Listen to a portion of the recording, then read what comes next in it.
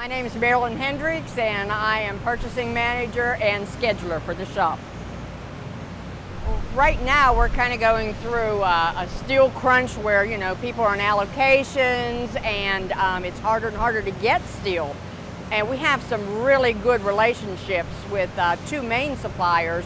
One where they actually roll and stock our material, and it's just a couple hours away, so it's like next day delivery into us. And the other, just a very long-term quality relationship with another steel mill that does our larger bars for us. Our steel relationships go back to Duer, which Duer had been in business for over 100 years.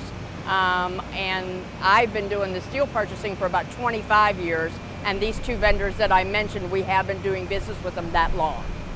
Well, we invest millions of dollars here in new equipment, always upgrading that. But it doesn't do us any good without the quality of the material first. That's the most important thing in our product, is the quality of the material. And our proven vendors have had 0 rejections in the last, I can't even remember the last time we rejected a bar for any reason.